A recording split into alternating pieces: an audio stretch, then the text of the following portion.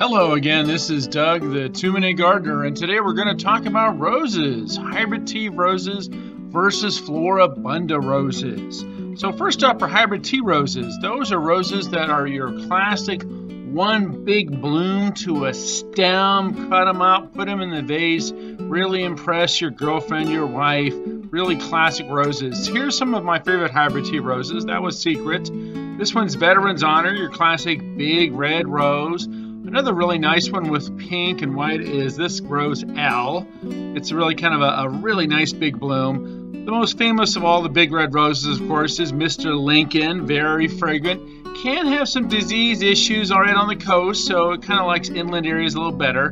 St. Patrick's kind of fun because it has a little bit of green tint as it's first forming. Signature is your classic big pink rose. Lots of really vibrant color in the garden. And again, these are big hybrid tea roses, one to a stem. Marilyn Monroe is a very disease-resistant rose.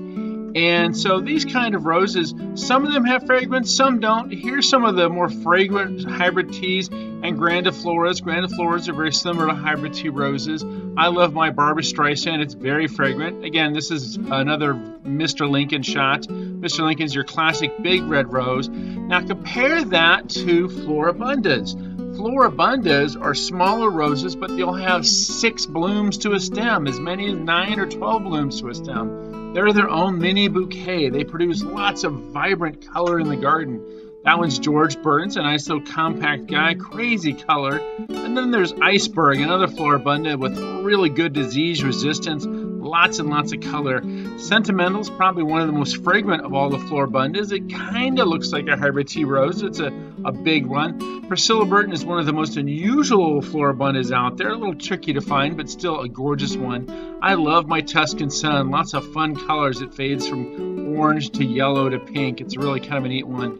And again, this is Burgundy Iceberg. See how much color a Floribunda rose produces on the garden. And that's the primary contrast between Floribundas and hybrid teas. Hybrid teas give you that classic one rose to a stem, put it in the vase. Floribundas are going to give you lots and lots of color in the garden. Here's an example of a mixture of hybrid teas and Floribundas and miniatures in some containers, so you get lots of color at different kind of layers. Betty Boop is one of my favorite Floribundas. Lots and lots of color. Not much fragrance, but lots of color. And of course, here's Sexy Rexy, a really great one for filling up the garden with lots of colors.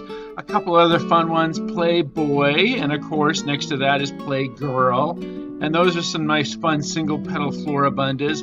I love my Intrigue. Lots of great fragrance from that rose. And so these are some of the examples of roses. And if you like this, make sure you hit like and subscribe to get more of my garden videos. That's all for now. This is Doug, the 2-Minute Gardener, saying thanks for watching.